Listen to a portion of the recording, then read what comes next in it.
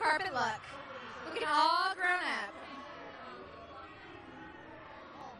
Nicole, we haven't seen her in this kind of look before.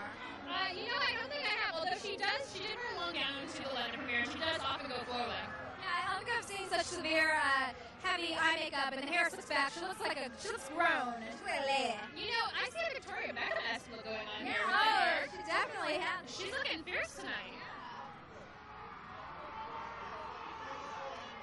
As they say, she's giving them face. That's what you call that look, giving them face. She's absolutely stunning.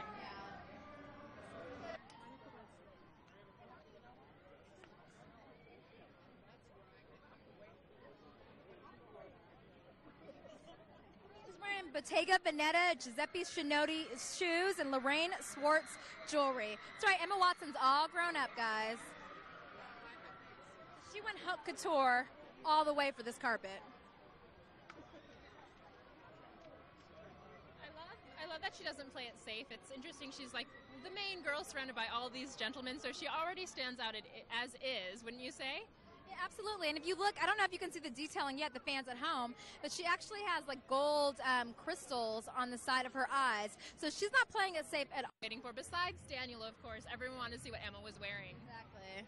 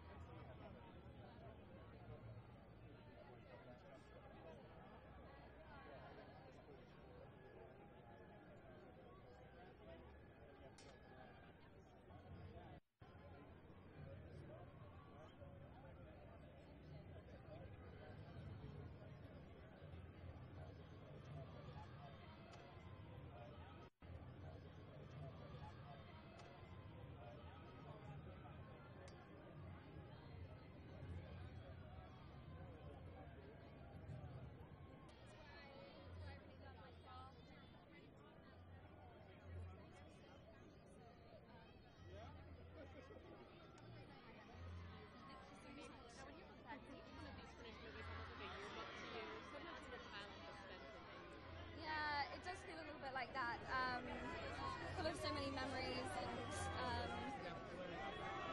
it's also just amazing to see how much time has passed and how much I've grown, and it's weird. Now, in this first year off, when you look back, what did you learn? Sorry? Your first year, when you look back at this year outside of Harry Potter, what did you learn from your first year kind of outside of the studio?